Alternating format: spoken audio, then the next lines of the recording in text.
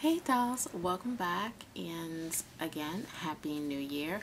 So this video is going to be on my favorites for 2011. I didn't want to do a December favorites. I wanted to just get myself together and do an all-around favorites for the year. There were a lot of products that I really enjoyed using, and I used quite a bit. Some of them you saw in tutorials, and some of them were things that I used on a regular basis off camera. So enough with the rambling. I'm gonna get started because I don't want this to be a 20-minute video. Okay, so first up is my Sigma Beauty Cleansing Tool. This is great. It leaves my skin feeling fresh, exfoliated, and all that stuff. What I really like about it is the fact that it's not only for your face, but you also have these two for your body as well. And you can use your own, skincare product on it. You can use your own facial wash on it. You don't have to buy anything specific like some other ones only work with their little pads. So I really like that.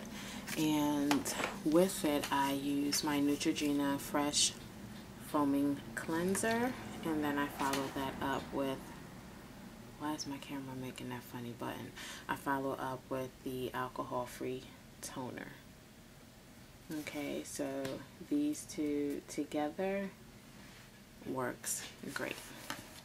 And what you do with the cleansing too is you just pump a little bit on the brush, or you can. What I tend to do is I'll actually put a little on my finger and just dab it around, and then I'll get that wet and I'll use it like that.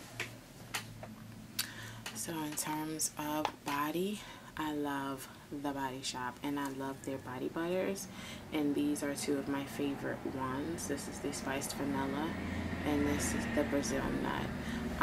When I first heard of The Body Shop, I think I was in junior high, and the only thing I ever bought from them was the Brazil nut body butter, and it is just so delicious. I mean, I just got this and I'm already hitting pan on that one. And for spiced vanilla, forget about it. Look at that. They smell so good, and they feel so good on your body. It's wonderful. Now, makeup. Eyeshadows. I've really been getting a lot of use this year. Y'all know I love my Naked palette. It got to a point where I needed to put this away because I realized I wasn't using anything else but this on a regular basis. So I had to put it away and tuck it, way down deep inside, and it always managed to make its way back to the top. But anywho, this is the Naked 1 palette, and if you don't have it, get it. I don't know if I'm gonna get the Naked 2. I'm not in a serious rush. Another one, if you don't have the Naked palette, another one that's good is the Coastal Scents 28 eyeshadow neutral palette. I've been using this one a lot as well, and you get all these colors, and it's great, especially if you're a beginner or you just like your neutral colors. This is a great one as well, and this was only what, $20 I want to say, I'm not sure. Next up, which y'all seen too many times, is my Beige Cosmetics 120 palette, the 2nd edition. I do have the 4th edition. It was a gift, and I think I've used that one about 3 times, but throughout the year I reached for this palette, and it's a wonderful palette. You've got 120 colors for like $25. I mean, seriously, $25, that's like one eyeshadow from another brand. So here you go. My other palette that I've been loving is my Inglot palette, and these are custom. You make them yourself. You choose what colors you want in them. If I can open it, the top is magnetized, so. And these are the colors I have. I recently used this yellow here, and this purple is beautiful. It's just beautiful, beautiful, beautiful, beautiful. Love and Glad. They need to lower their prices. It's crazy. Okay, next up, and I'm just going random. I'm just grabbing stuff out of the basket and just showing them to you, so they're not in any particular order. Next up, I'm going to show you brushes that I've been loving on. So first up, eyeliner brushes. I have been using my Sigma brush, and it looks like that. It's dirty now because I used it, and it's the angled eyeliner. This is the E65, and this one is actually smaller in width than this one, and I love them both. This is from Eco Tools, and this one is great as well. So I've been rotating between these two. When this one's dirty, I'm going with this one, and then when this one's dirty, I'm going with this one, and vice versa. So those are great. Next up is another Eco Tools brush, and this brush can be used for concealer or eyeshadow. I have used it for eyeshadow, but I tend to use it more to put on my primer, especially if I'm using a colored base. Okay, I don't use it for a primer. I use it to put my bases on. Primer, I just use my finger, but for a base, I grab this tool because I can kind of paint it on. Okay, and again, this is Eco Tools. Next is also from Sigma, and this is the short shader, 820. And that's what it looks like. And this is great for getting up under your lower lash line and getting color there. Wonderful. Next, also from Sigma, is the E30. And it looks like that. And this is just a great pencil brush for, I use it to define the crease, the outer V. I use it to get color up under there. I have even used it to use eyeshadow as a liner. Dry, not wet, dry. And I'll use that in there. And that's just a wonderful brush. And next, also from Sigma, this is their Precision Tapered Brush. And looks like that. And this is great for getting concealer under your eye and around your nose. And it's also great for using powder to set the concealer under your eye as well, and around the nose, and just getting into those areas, you know, that you want to get into to highlight as well. It's all around great. Again, from Sigma. I had to put this brush aside because it was just taking over. This is, again, Sigma Round Top Kabuki. And it just blends the foundation in so well, especially liquid foundation. And as y'all can see, I have used it so much that it's just not letting go of the color. And finally, for brushes, this is the contour brush from Real Techniques. From, can you see that? And then the name of it. And it looks like that. And it's a great contour brush to get in there, get your temples, also to get a highlight under there. And these brushes are versatile. For the most part, you can use them to do anything. It's a contour brush, but if you want to buff out your eyeshadow, you can use that as well too. So that's it for brushes. So for foundation, I've been going for my Maybelline Fit Me foundation in 320. A lot of people don't like this, and I guess it just depends on you, and it depends on your skin and what you're looking for. For me, I like it because I don't feel like I have anything on, even though I know that I do. The sun is going through like menopause right now. My room just lit up. Seriously.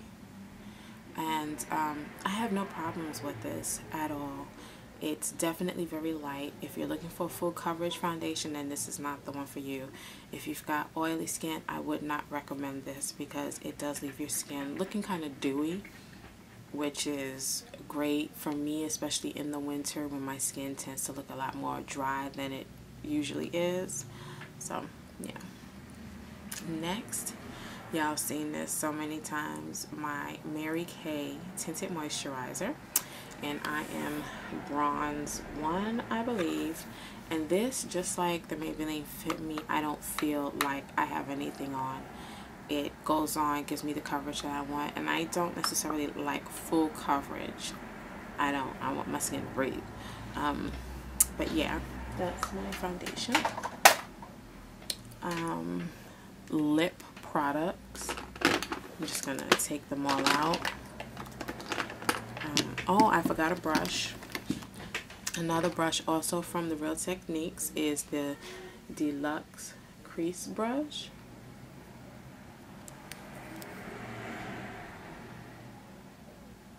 I don't know if it's going to focus on it, but this is what it looks like.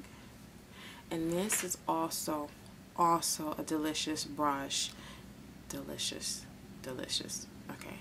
A great brush for putting on primer and bases, creams, whatever. It's great for that. It's great for contouring. It's great for getting in the crease and buffing out, especially on the sides. It's just a great all-around brush, multi-purpose.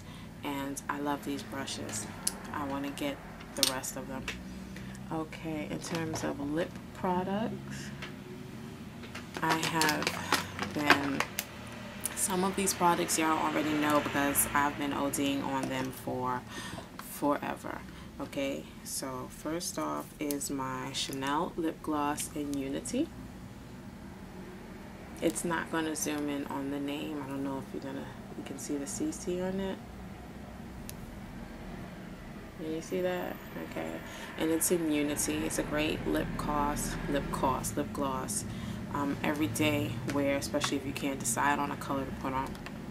Next is NYX lip gloss in Tanned. And this is what it looks like. Next is also from NYX, and this one is called Desert. And this is what it looks like.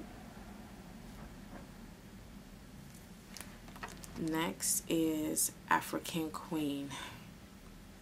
This is by far my favorite NYX lip gloss. This was the very first lip gloss that I got from NYX. African Queen. It's just a gorgeous, gorgeous color. I love that lip gloss. I've replaced that lip gloss 3 times. Next is their soft matte lip cream in Abu Dhabi. Y'all remember this from before when I didn't want to pronounce it, but I was informed that I pronounced it right, Abu Dhabi. And it's the NYX lip cream, soft matte lip cream. It smells like cake. I mean, I've said that too many times. And for lipsticks, 2 lipsticks that I've been loving is Cream Curve, Style Curve by MAC, which looks like that. It's called Style Curve, and this was limited edition, so sorry guys, can't get this. I guess you could check your local CCO. And the next one is Peach Stock. This is like my favorite Peach Stock. And I think this was limited edition. I'm not sure. You can check the website. Don't quote me on it. And oh, lastly, from NYX is just clear.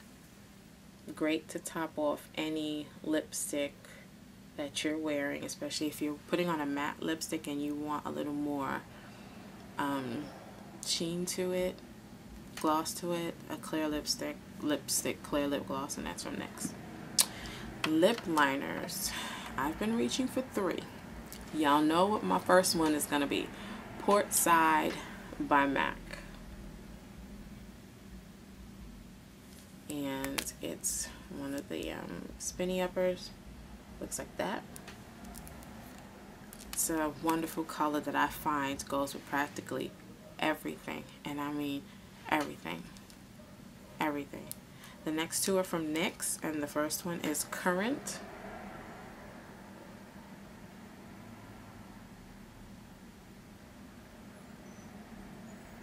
You gonna focus?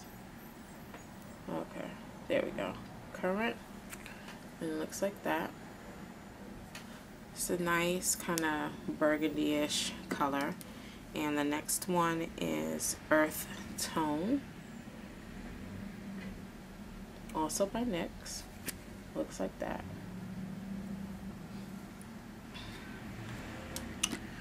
And I've been conditioning my lip with the EOS little eggy thing, and I believe this one is Tangerine. Yep, this one is Tangerine. I've been using the lemon, the tangerine, the honeydew melon, and the summer fruit one. I've heard a lot about the mint. I haven't gotten the mint yet, and they just, you know, look like that, and they smell great.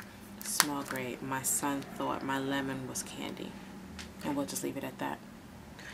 Okay, now I have been using to clean my brushes, and I know a lot of you wanted to see me do a cleaning, how I clean my brush video, and I will get it up. I promise I will.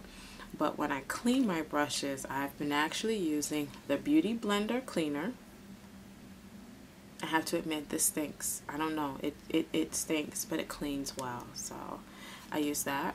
I also use the Perion Spirit, which is God's gift to every makeup artist and makeup enthusiast alike, and the Wet n Wild eye makeup remover. Yes, this is eye makeup remover. Yes, I use this to clean my makeup off my eyes, and yes, I use this to clean makeup out of my brushes. What better way to get eye makeup out of brushes but to use eye makeup remover? It just gets it out so much better than MAC's brush cleaner.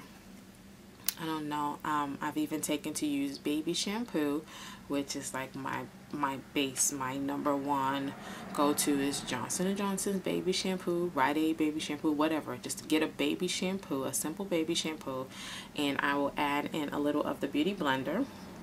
But the first thing I do is I try to spot clean my brushes after I use them with the Perion Spirit, and then I will hit them up with some of the eye makeup remover and just let them sit for about 2 minutes.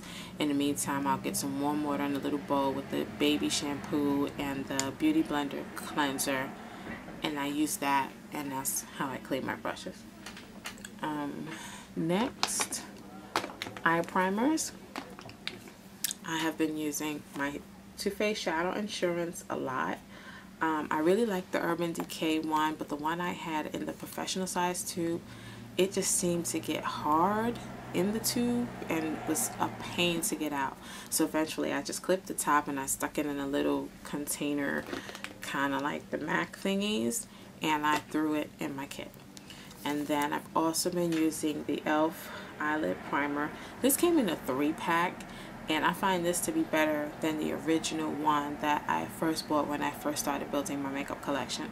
I didn't like that one. That one to me was really, really greasy. Really, to me, or maybe I just got a bad batch, but it was really greasy, so I never liked it. And then this came in a set with this one, a darker one, and a white. And this is the one I've been liking a lot. And again, my Too Faced Shadow Insurance is my go-to. Also on the eyes, I've been loving these 2 eyeliners. The L'Oreal Hip Cream Eyeliner and the, I don't know if this is going to pick up, the Ruby Kisses Gel HD Gel Liner. They've got, I think, 6 colors: teal, gold, black, brown, purple, and blue. And the same thing for the L'Oreal Hip, teal, They don't have gold, but they have the teal, the brown, the blue, the black, and the purple. And both of these are great, inexpensive. I don't like the Wet n Wild liner at all. And I really don't care for the Max Black Track Fluid line. I keep that in my kit because, you know, some people, when you're working on their face, they like to see the brand that you're using. So for their sake, I use that one on them, but I don't care for it. So, and when it runs out, I'm probably not going to buy it. Probably just going to go to Rite Aid. Another thing that I've been loving are my MAC paint pots. Y'all know I have a collection of them, but I have been digging on Groundwork. It's a great flesh tone, my color skin tone base, and I'm just so glad that it's a permanent color and not a limited edition. That way when this one runs out, I can go with that. It just gives a nice even canvas to lay your eyeshadow down upon, and it also gives it something for the eyeshadow to stick to and makes the colors really pop. Yeah. And the other one is, Painterly. You gonna focus? There you go. And Painterly looks like this. This is a lighter one. And the other one is Constructivist. These are all from the that's Constructivist. These are all permanent, so you don't have to worry about them unless they just decide to discontinue. Now, next, nail polish, Wet n Wild. They came out with the Fast Dry, and these are fabulous, and I'm gonna tell you why. Because I can be very impatient when it comes to certain things. Sitting around, waiting for nail polish to dry does not work for me. I can't do it. I can't do it. The ladies in the nail salon constantly yell at me, "Mommy, sit down, sit down. Your nails are not dry." And I'm like, I gotta go. I got things to do. I can't sit here wait for this to dry. When I saw these bad boys, that was it. I pick up a couple of these. That way I could put my nail polish on. It's dry in 60 seconds and I can keep it moving. They're very pigmented. Depending on which one you put on, you may not even need 2 coats. What I have on my nails right now is actually 1 coat. And that's obviously, it's not this color, but it's only 1 coat. I really don't need another coat on it. Just some clear polish on it.